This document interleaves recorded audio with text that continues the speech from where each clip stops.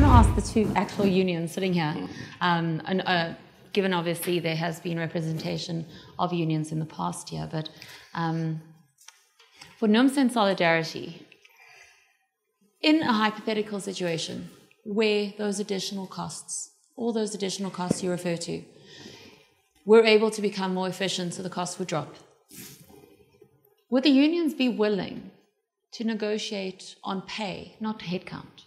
But is that what needs to come to the table for the negotiations to truly take a more constructive?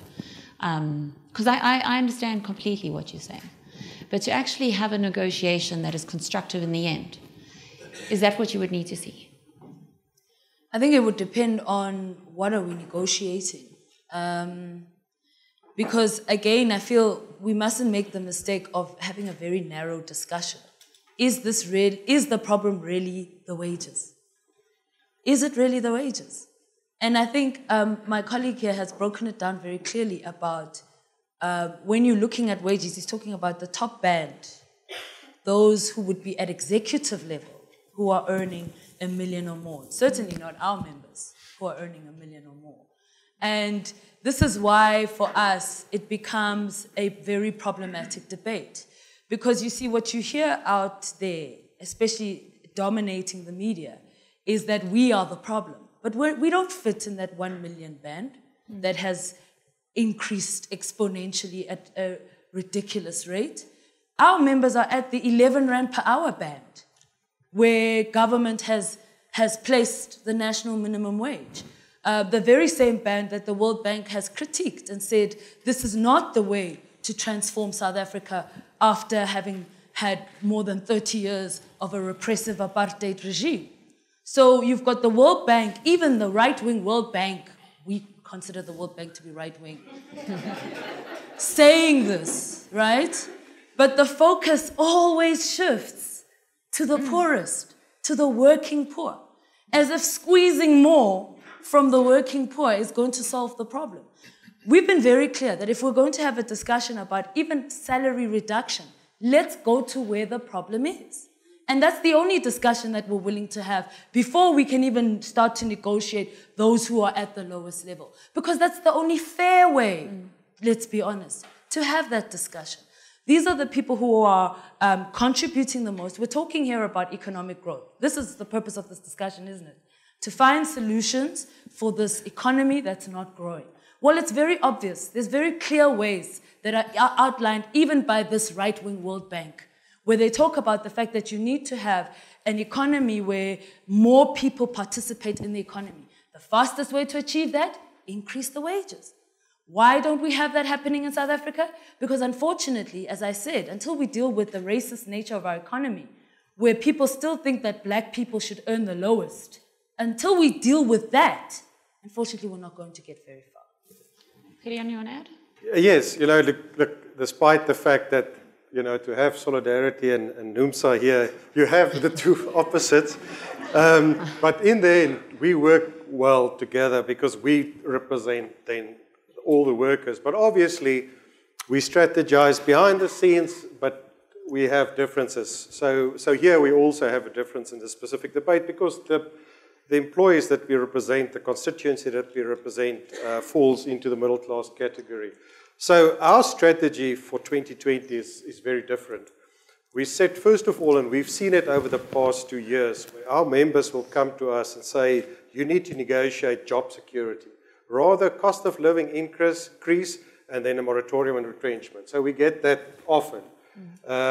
So the second thing is, our strategy this year will be to look at portable skills at those workplaces, especially in the mining industry, where our members face redundancy due to things, mines getting mined out, whatever. So you need to have a portable skills, you negotiate it. Secondly, reskilling, and that's the whole fourth industrial revolution that we're already in for a while now. And we know for our members, and if we look at our members alone, in order for them to survive in this fourth industrial revolution, to have jobs, to have job security, all of that, it's reskilling is more important because our philosophy also is given the fact that our constituency is different. Our philosophy is if we negotiate very well, our members can get a double-digit increase, 10%. But if they increase their skills, they can triple their salaries. And that's the route that we are going. And we as a trade union invest also a lot, regardless of the fact that it sometimes brings tension between ourselves and Numsa, in our own universities, on our own technical colleges, so that we can give that advantage to our members. So in the end, we believe that real empowerment lies in skills, especially scarce skills. Right, Haroon, you wanted to respond? Yeah, so so the missing middle one, it holds true, just to answer Neil's comment, it holds true across time periods. It's slightly more exacerbated when you take the post-recession period. It wouldn't, in terms of the occupations, maybe I didn't elaborate on that, those occupations tend to be the kinds of workers you'd expect in the informal sector, mechanics, entry-level nurses, and so on. The interesting thing is, just to feed in again, there's a little bit for everybody. So the problem with thinking about unions as union wages are too high is that if you do the estimates in the aggregate for South Africa, proper regression analysis, this is important to do, right? The wage premium is only 7%. It's only 7%, which is similar to other middle-income countries. However, the public sector union wage premium is about 20%. That's inordinately high. And so effectively what you've got is a labor elite that exists in the unionized public sector worker space based on the regression results, right?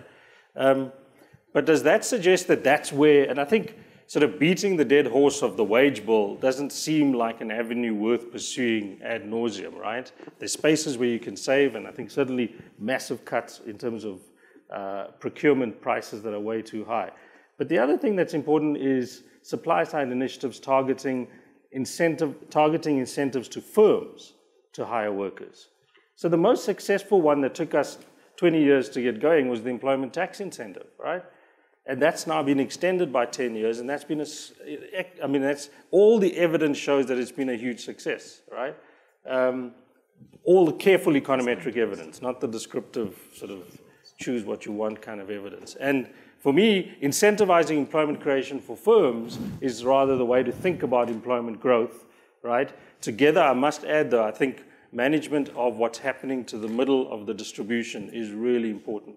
The pressure those households are facing on the price side, administered prices, energy, water, education, clothing, health prices. The urban working class, if you like, is under huge pressure, right? And the minimum wage is coming to support those at the bottom end. That's really what's happening.